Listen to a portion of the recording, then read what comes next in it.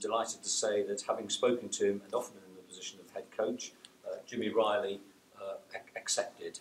And we're very impressed by Jimmy's football credentials. We're very impressed with his leadership qualities, and we believe he'll be a great ambassador for Jersey football, both on and off the pitch. I think it gives Jersey football a lot of focus.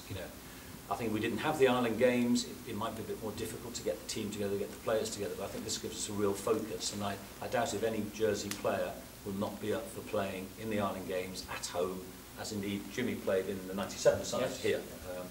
So we're really up for that. So there's a game on Monday. We're looking to get the guys together a wee bit more often, in training sessions, and obviously get a few more games, maybe competitive games. I think in the past we've not played enough competitive games. So up to that, hopefully we'll get more of that, and then it'll give us a better chance, in the Marathi and Island Games.